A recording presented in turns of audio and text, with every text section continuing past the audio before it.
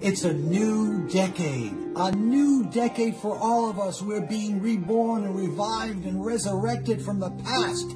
The past, the dross, the debris of the past, let it go. Right now we can invite the newness of the decade into our lives, into our hearts, to be symmetrical and have synergy with all things, to have harmony with everything, to have requisite enthusiasm, because with that enthusiasm we have the fire of life burning in us. We are the stuff of the universe, and the more we can express that creatively, the more divine we will become, the more aligned we will become with who we really are. It's a beautiful time. It's a time to take charge of your life. It's a time to cherish everything. It's a time to be humane again in all of your values and all of your decisions and all of your perceptions. Look at the world and see it gloriously. See it perfectly and purely. It is beautiful, and you're beautiful, and the time is right now to celebrate the gift you have of life itself.